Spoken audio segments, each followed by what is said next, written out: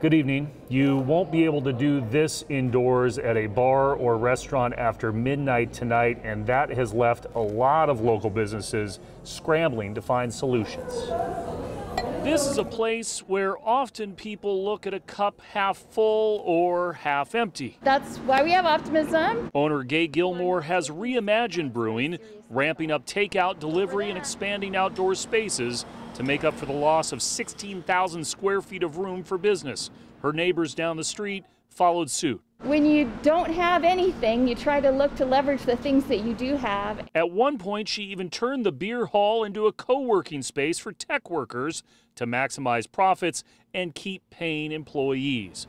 But these new changes are another hurdle. In fact, the Downtown Seattle Association says 140 street-side businesses have closed in the past 8 months, and their new survey of voters shows the economy topping public safety and encampment cleanup as a bigger concern. Seattle Mayor Jenny Durkin told King 5 today the city is hoping a new state fund can blunt some of the impact on bars and restaurants. They have $50 million new dollars.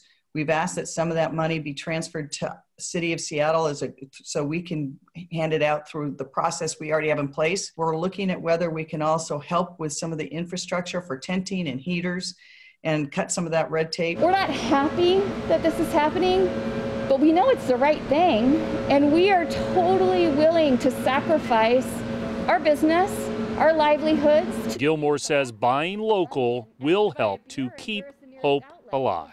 So in more ways than one, it's important to have optimism right now. Yes, it is. It absolutely is. Not everyone has the luxury that Optimism Brewing has with the outdoor space or the ability to close off roads, which in this particular case has allowed them to continue to pay employee health care. In Seattle on Capitol Hill, I'm Chris Daniels, King 5 News.